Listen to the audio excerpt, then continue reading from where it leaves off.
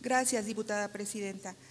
Con la venia de la presidencia, saludo a mis compañeras y compañeros integrantes de la 61ª Legislatura, a las y los invitados especiales y medios de comunicación que nos acompañan, así como a la población que sigue el desarrollo de esta sesión a través de las redes sociales. Se dice comúnmente que el crecimiento económico y el cuidado del medio ambiente con aspectos en constante conflicto, es decir, que no puede ocurrir uno sin ir en deterioro del otro.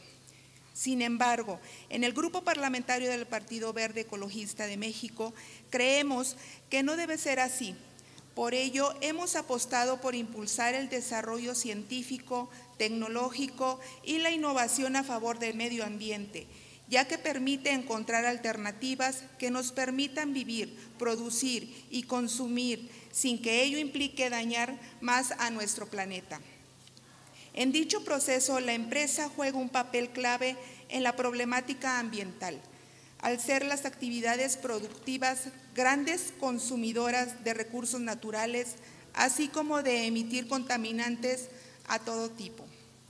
Por ello, la política ambiental está dirigida en gran medida a procurar un cambio en su comportamiento, de tal suerte que todos sus procesos sean cada vez más amigables con el entorno natural.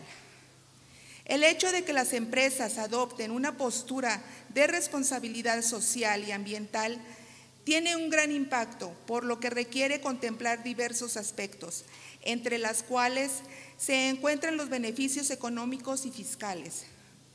En particular, en estos últimos se pretende estimular a las empresas a través de un beneficio y cambiar la idea de que respetar al medio ambiente representa costos adicionales.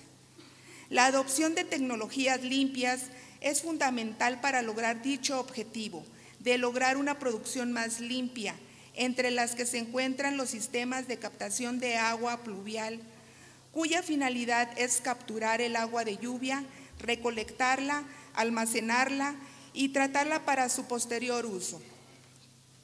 Los sistemas de captación de agua pluvial en actividades agrícolas e industriales para procesos que no requieren mayor calidad del agua ayudan a reducir considerablemente la extracción de los mantos acuíferos.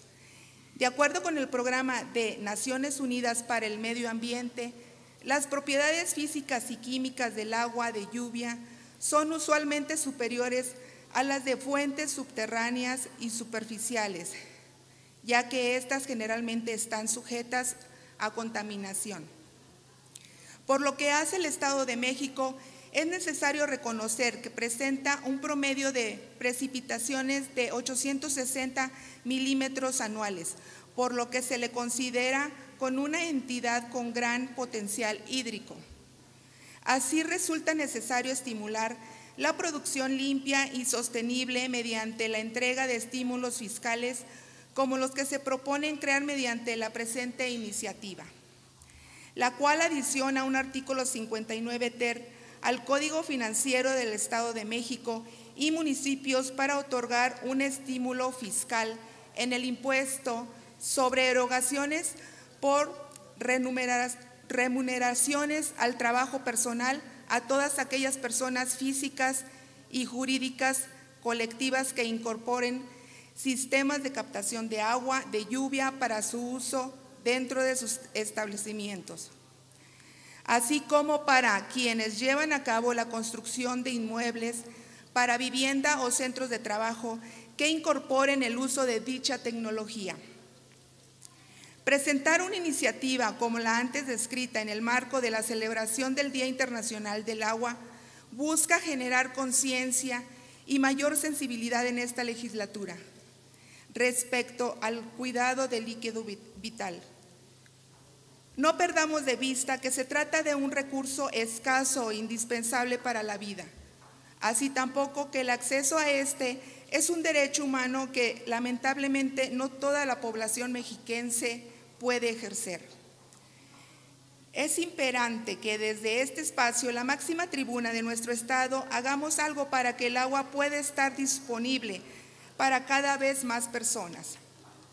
Aprobar esta iniciativa, sin duda alguna, nos permitirá dar un paso significativo para que nuestro Estado se coloque a la vanguardia de la legislación fiscal al contemplar la entrega de los beneficios con una finalidad ambiental. Todo ello para beneficiar a las y los mexiquenses. Es cuanto. Muchas gracias.